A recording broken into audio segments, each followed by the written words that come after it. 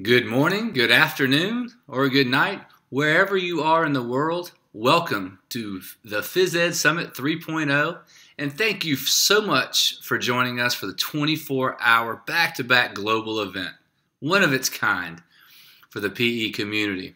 And we couldn't make this day happen without you. We are very humbled by the outpour of support and promotion of the summit from each and every one of you. By sharing with just one person, you're able to impact hundreds of students. Thank you so much for being here to push best practices, effective physical education, and professional development forward. This is an amazing PE community, and we're so excited to be a part of it. A couple of reminders. One, we're using technology, and with that, mishaps can happen. So we appreciate your patience in advance. And that if for some reason the video feed stops, visit the Tozzle and we'll get a new link up as soon as we can. May take a minute, but we'll get there. So please, again, thank you for your patience. Also, after the summit, if you would fill out the feedback survey on the Phys Ed Summit 3.0 homepage, we'd really like some feedback. We want to make 4.0 even better, and your input is extremely valuable. And also, in order to receive your PD certificate, you're going to need to fill out that survey as well. So now, what you've been waiting for. Presentation today will be by Joe Bailey. Teaches physical education at DC Everest Senior High School in Weston, Wisconsin. She's originally from the UK and spent much of her life in Hong Kong and taught in both the UK and Hong Kong for several years before moving to the United States in 2004. She is a National Board Certified Teacher, a Google Certified Teacher, and was the 2013 Midwest Shape America High School Physical Education Teacher of the Year. She is an avid technology and gadget lover, and Joe is always looking for ways to improve workflow, enhance learning, and leave more time for being active. Today she's going to talk about SOLO Taxonomy, which measures the level of understanding a student has of a topic, unit, concept, or idea, and places the student at the center of the learning process. This session will show you how to implement SOLO Taxonomy in physical education and demonstrates how SOLO provides excellent evidence of student understanding.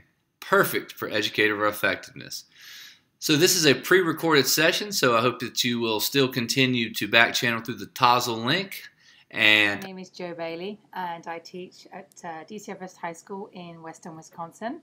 And my Phys Ed Summit 3.0 presentation is going to be on going solo using SOLO Taxonomy in physical education and health. So let's get started.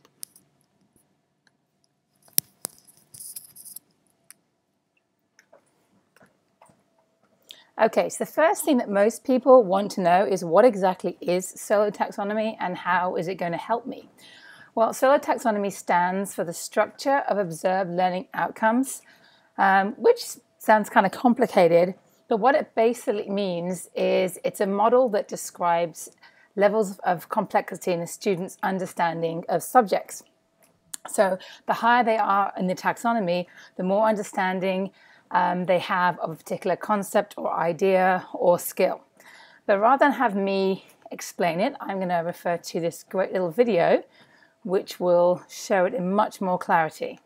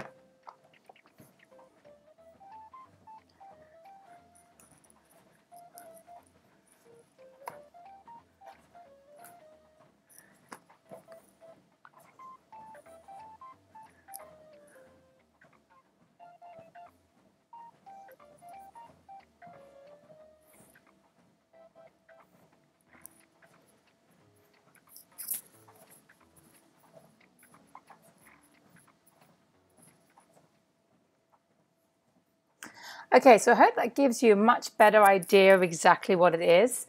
The 5 levels are pre-structural, which is where you don't know anything. Unistructural, where you have one idea about a concept or idea or skill. Multistructural, you have several different ideas, but they're not quite related to each other yet. Relational, now you're starting to see the connections between different ideas or concepts. And then finally, extended abstract is like the big picture. You can see things way further and beyond just generalizations. So how did I get started? Well, to be honest, I failed my student learning objective. Now, for any of us who are involved in education, we know that we are obviously held accountable for our students' learning, and it doesn't really matter which country you're in. We all have to show that we are doing our job in one way, shape, or form. Now, for us here in the US, and for me personally in Wisconsin, we have Educator Effectiveness, and each year we need to create a student learning objective that we're focused on. So mine related to health-related components of fitness, and the application of those and the FIT principle to specific activities, with the idea being that students need this knowledge to help them create personal training programs or exercise programs that suit and meet their needs throughout the lifespan. So after the first semester, I looked over my data and I didn't reach the goal that I'd set for myself. So I went back and did a little reflection, had a chat with some of the students who hadn't made it, and for some of them, they truly hadn't made the connection. For others, one of the main questions I was assessing them on in their summative exam, they just didn't bother to answer. So I was able to get a few more ideas from verbal conversations with them, but it was clear that despite what I thought I had done in terms of educating them, there was still a missing link. And this is why I got started with SOLO Taxonomy. So what I love about it is that it takes things away from being a teacher-centered approach to a student-centered approach. And the idea is that students are continuously self-assessing themselves and where they're at in their level of understanding or performance in an activity or of a concept or idea. One of the key parts is that students must be able to justify where they are on that learning continuum. And the other 2 things I think are hugely important is it is all about them as a student, me. It's what do I need to do next? What should I do next? Where am I going? There's no comparison to anybody else. All the focus is on self-improvement. The second part that I love is that, I keep emphasizing this, it's okay to know nothing. You know, all of us, when we try something new for the first time, we may have very little idea about an idea or a concept or a skill or a performance, and that's okay. And I think that takes a lot of fear out of the learning process for students when they realize it's okay. You are going to learn, but if your starting point is from nothing, it's not a problem. It's also exceptionally easy for students to be able to see their progress, and as we all know, when you can see that you're getting better at something, it's really, really motivating. So how did I get going then? Well, I started introducing it during a weight training unit. And like with anything new that you try in education, be upfront with the students. You know, I let them know that we were trying something new. It was an experiment. I wasn't sure how it was going to go, but we were going to learn through the process together. And what I did was create a rubric for each of the grade level outcomes that I was targeting within that unit. And before we started, I had the students self-assess themselves with a date entered at the level they felt they were at within each rubric. And I'm just going to show you that now so you can see what it looked like. Okay, let's make this a bit bigger. Okay, so for weight training, you can see here, I've got my levels of a taxonomy here with the symbols. And of course, being high school, you know, we do have to report out on grades and corresponding grades that a student could achieve in each different level. And then for the grade level outcomes, it simply went from the pre-structural, where I would know nothing about weight training, all the way up to being able to describe benefits of weight training and explain why weight training leads to these benefits. And then at the extended abstract level, the overarching big idea view, being able to evaluate which benefits were most applicable to me as a person. And we looked at movement concepts, assessment of program planning. And so for each one, a student would write the date in. So if on, let's say, what do we have here? January the 5th or the 4th, they were here. And then maybe 1 or 2 weeks later, they would evaluate themselves again. And this time on February the 2nd, they've moved up to here. And sometimes students moved up to the top level and sometimes they didn't. And that's okay, because you're not going to necessarily move everybody up to the extended abstract level for everything that you're covering in class. The idea is that they are moving from one side of the taxonomy to the other as they're progressing. Okay, so moving on. Let's pull this back up again. All right, so as I said, students reassess themselves during the unit, and once they got the idea that they weren't going to be let off the hook, I was going to keep questioning themselves, and they started to ask more questions and make the connections so that they could move up to the next level. The nice thing about it was I could then target students by level. So if I had a group of students who were at the multistructural level for a particular grade level outcome, I could bring them together and focus on their needs. At the same time, I did have a group of students who were already at the extended abstract level, the top level. And I was able to go to them and say, okay, you've mastered where we wanted to go in class. Now what do you want to learn? And at that point, they identified TRX equipment in the gym and they wanted to know how to use it. So that was where they were extending themselves in a different direction above and beyond what we'd planned to cover in class. Now, students verbally justified where they were with me during the class periods. We completed little quick written assessments, no more than 5 minutes or so, no more than once a week. And it went so well that at the start of the second semester this school year, I'm like, that's it. We're jumping in with 2 feet and using it throughout the semester. So here's an example of some of the learning statements that I had posted on my gym wall, so the students could see what it was that we were looking for in terms of their learning over the course of the semester. So at the first level, which we're going to go back to in a second, they knew nothing about the health-related components of fitness, then one thing about them, and then they could name all 5, and they could link it to an activity that improved a specific component fitness, and the icing on the cake, they could apply the FIT principle to the components of fitness and relate them to activities as well. Now, these were posted on my walls. They were visually there for everybody to see. And what I did is I gave each student a Post-it, which they put their initials on. And as we started off the semester, or the unit, I had them place their Post-its where they felt they were. So you can see, for the ones I just showed you in the previous slide, the vast majority of students identified themselves as being on the unistructural level. They had one idea about health-related components of fitness and what they were.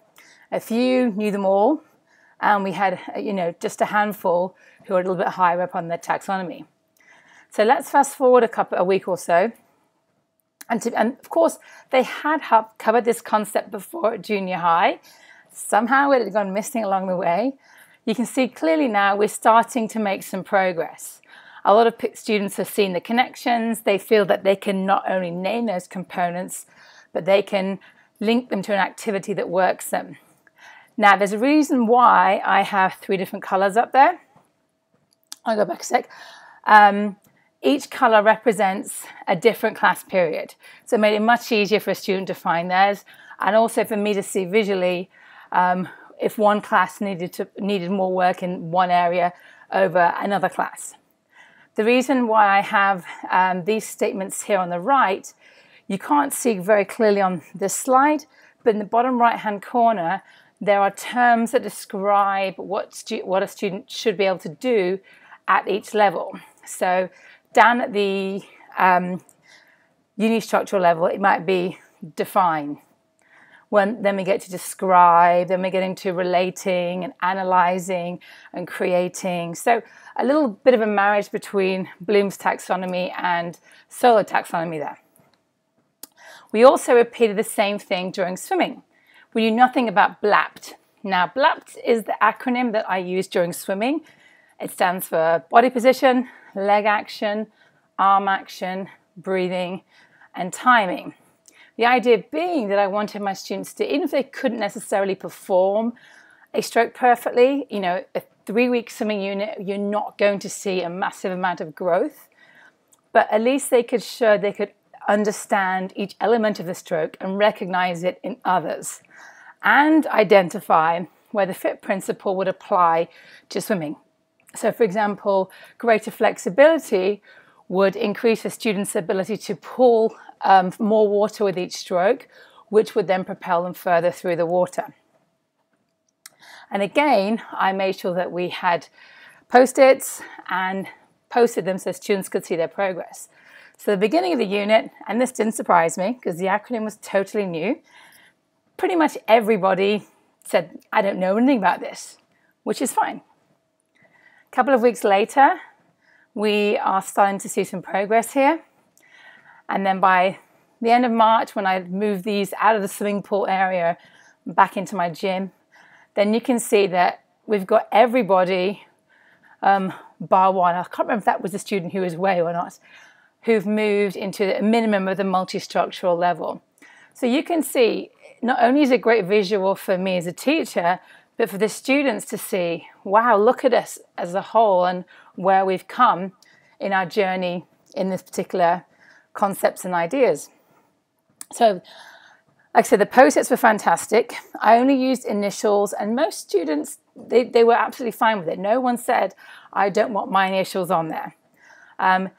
If students wanted to move the post-it up, they had to justify why they're moving it up. It wasn't just a case of, oh, I know more now, here I am. And for the most part, that's where I used the quick write to see if they really could link their learning and show me that, yes, this is why I'm here, or I should be here. So here's a couple of examples of the quick writes that I used. So this is one for the components of fitness. And I'm going to read what it says, and I'm going to give you a little bit of time to think about what you think about this statement. So the students identify themselves as being at the multistructural level, so which means they should know all 5 health-related components of fitness. And they've said, I'm on this level because I know how to apply frequency, time, strength, exercise to my daily life. So I'm going to pause for a second, let you think, and then I'll discuss.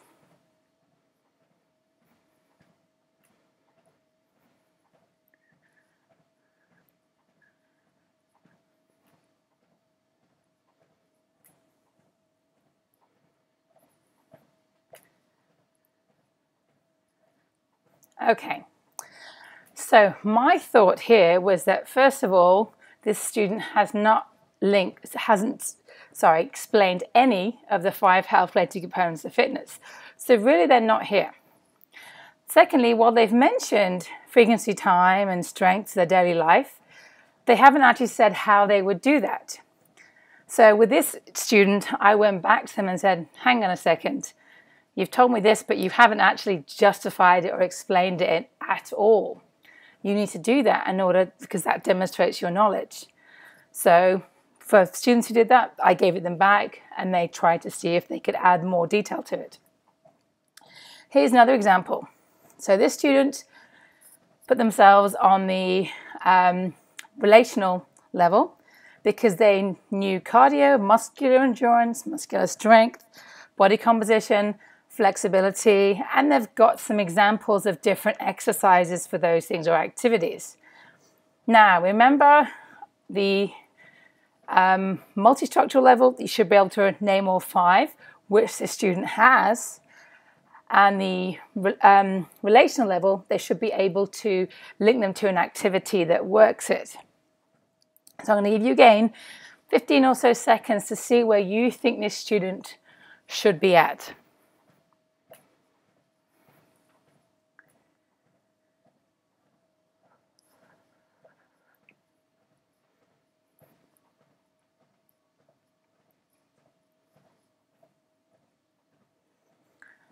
Okay, now if you're like me, you probably think that they're somewhere in the middle here.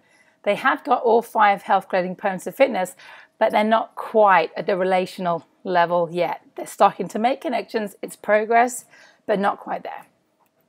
Moving on to swimming, here's a more clear picture how a student's learning has changed over the course of the unit. So they started off saying that they knew one thing, and you can see here, this is the earliest thing they did in terms of they've got balance instead of body position, they've got technique instead of timing, but they've got some ideas. And then we move up and they now are able to apply this to a stroke of their choice. So this student has talked about the body position, how the kick works, what the arm should be doing, and now started to relate it to the frequency, intensity, time, and type as well. So you can see the progress that's been made over the course of the unit. And I have another student on the next slide who also made similar progress. So again, here we've started off on the multi-structural level, body position, legs, arms, breathing, and timing. Now we're getting some details, some technique details, what it should look like for each of those acronyms. And application to components of fitness, and looking at frequency, intensity, time, and type here as well. So this student's now getting the complete picture.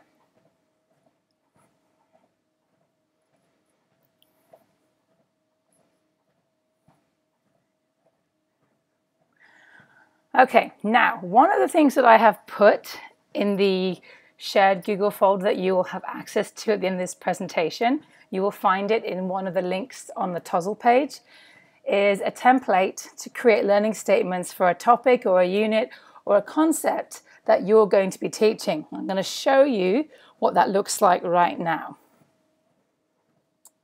So I'm going to go into my drive.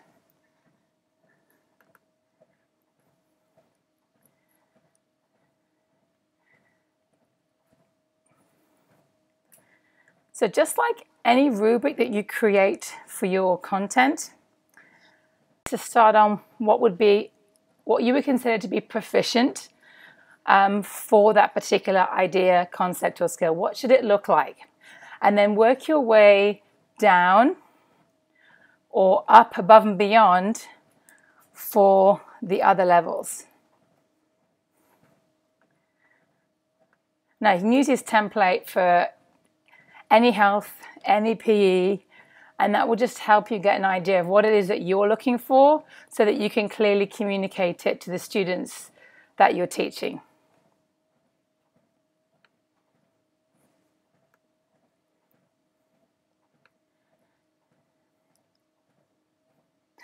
Another very handy solo tool are hexagons. And the way these are used is that you write keywords, or you have students write keywords on a topic on each hexagon, and then they start to create a matrix or a jigsaw where they're seeing the links and the connections between words, concepts, and ideas that relate to what it is that you've been teaching in class. Now, depending on your level and depending on how much guidance you want to give your students, you may choose to provide keywords to get started.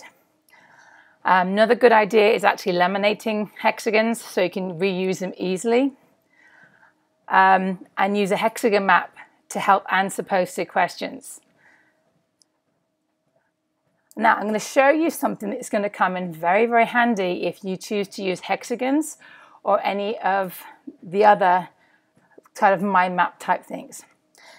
If you haven't used Google Draw before, I would highly, highly recommend it. I have Alice Keeler, who, if you're not following her on Twitter, I strongly recommend that you do, because she is continually sharing fabulous technology ideas. But to create a Google Draw file, you simply go to New in your Google Drive, More, and select Google Drawings. And what that will do is pull up a blank template that looks like this. Now, what you'll notice is that I've got all sorts of shapes and symbols over here that I've created because I know I might want to use these for a mind map or a word map or a learning map for SOLO Taxonomy. So all you simply do is drag whatever you want, and if I want to duplicate that rectangle, I can just press the Control D or Command D if I'm on a Mac. It lines them up really nicely. So if any of you have ever been frustrated with Google Docs moving stuff in places you didn't want it to go, then you'll be very happy about this. And I can drag my symbols wherever I want them. So this might be a statement about the I don't know anything. And you just place them wherever you want.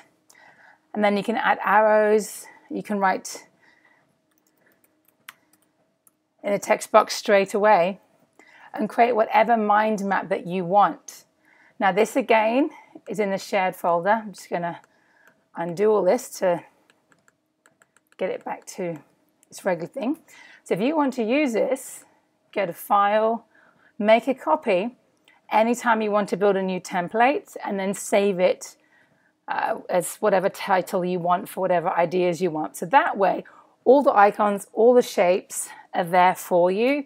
You just need to arrange them as you want. Or for a student, you could share this template, and then they could then go and create what they want.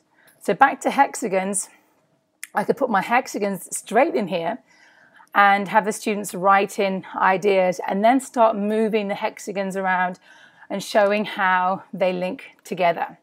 So Google Drawing is a fantastic tool for this. And because you can have shapes and pictures off to the side, it makes it so much easier for you to create things. I'm going to show an example of one I created. So this was a reviewed off, something for students to review ahead of our final. So at the relational level here, the multi-structural level here, could they name the 5 health-related components of fitness and then describe them? The next level up, could they relate them to the activities that we had done and we talked about? So swimming, weight training, badminton, team games, and then generalize to everyday life. So for example, how would flexibility help me in badminton, swimming, team games? And how does it benefit me in everyday life?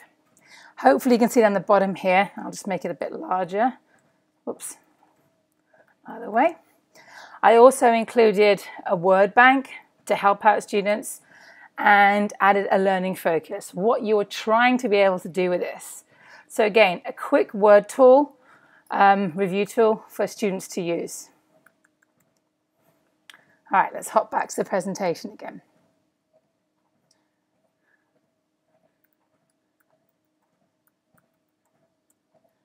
Almost there.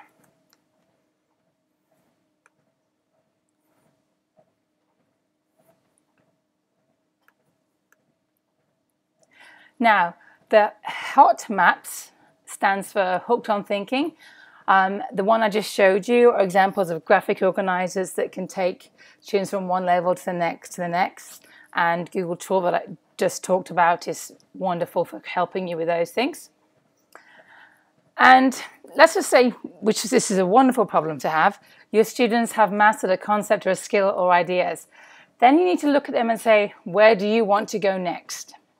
Now, one idea might be to create a bank of ideas or challenges to keep students moving forward for each level. So if I'm on level 3, these are some challenges that I could take to help my learning move towards level 4, the extended abstract level, the relational level. If I'm already at the extended abstract level, then you can give them ideas of other places they can go. Now that's a little bit of a double-edged sword because sometimes you want students to think of their own ideas rather than you putting them out there for them. Again, you will know your students and your audience and can advise them accordingly and just kind of gauge how much help they actually need with it. The other thing is, if students are struggling further down the taxonomy, think about what supports you can put in place to help them. And this is something that I continuously did. You've got to emphasize that wherever you are, it's okay. The idea is that we want you to get to proficiency eventually. Somebody may get there in 3 or 4 days. Someone else might take 3 or 4 weeks. That's absolutely fine. So obviously at the end of the first full semester of using this, I wanted my students to give me some feedback. So I asked them on their end of semester reflection to let me know what they thought of it. And I was very pleased with the feedback that I got. I mean, you can see here, I like this one at the bottom. Yeah, it made me think harder as an individual. Yes, as it explained what I should know in order to advance a level. For example, in order to move above the lower levels, one has to understand applications. Yes, it made me look at the whole picture and to the origin of why we're doing this. That it wasn't all about learning the game, it was why I should play and what health benefit it was to me other than the fun of it. So it was clear that they were getting the idea. Here's some more comments the students made. It was very beneficial. We were always encouraged to move up and improve where we were at. It was easier to see what I was good at and needed to improve upon. Yes, it helped me. From the beginning, I didn't know much about health-related components of fitness and how to blend them into daily life activities. Yes, it's been scientifically proven that people retain things better and understand more with visual cues and pictures. Now, I'd like to say that it was all roses and everybody was happy with it, but you're not always going to get everybody on board. So I did have some students who didn't like it, didn't find it useful, and then one that didn't actually know what the taxonomy meant. Now, this one could have been partially my fault. While I used the symbols extensively, I didn't use the terminology associated with the symbols extensively. So I wouldn't say to a student, so you're on the multistructural level. It was using the symbols rather than the terms. And again, it's up to you whether you want to adopt the terminology or come up with something different. I was chatting with a physical educator a couple of weeks ago, and she was talking about having different pictures for different levels instead. Again, like for most things, you find out what works for you and use it and make it fit your needs accordingly. There are also hand signals that people use for each level as well. And that may be useful for younger grade levels as well, or to give you a quick visual ballpark of where everybody's at. And I will post a picture of those in the slideshow after I've completed this. Now the next thing is, well, okay, it sounds good. Where do I go from here? Now the first thing I would recommend is purchasing these 2 books. Now, while the SOLO Taxonomy was actually originally created by Biggs and Collis, Pam Hook, who is a teacher from New Zealand, has done a tremendous amount of work and produced some fantastic resources for SOLO Taxonomy. And it's not often that you actually get books that directly relate to physical education, but both of these have wonderful pictures and diagrams and applications and examples of rubrics that you can take and use and modify for yourself. And if I remember correctly, the books are around $15 a piece. The other thing, and I'm going to go through this right now, is Pam Hook's website, which will come up here. And she has a ton of information, apps, free resources that you can use. So downloadable ones, symbol generators, and so on, that you can use to suit whatever needs that you want. I also find there's a Pinterest board, which again has got lots and lots of different examples of how people are using SOLO Taxonomy in their classroom. So again, you can get some different ideas about it. And here's one with a hexagon rubric. So you can see here, they've got several ideas about a concept. And at the relational level, now they're starting to be able to link these hexagons together and so on and so forth. So that's a great resource for you. And at the bottom here, there's a couple of blog posts and examples of how, again, people have been using SOLO Taxonomy in their classrooms or using hexagons and SOLO Taxonomy in their classrooms. So to conclude, I am absolutely going to keep using SOLO Taxonomy. I've been very pleased with the fact that it has students being placed at the center of the learning process, and they are now seeing that I am accountable for my learning.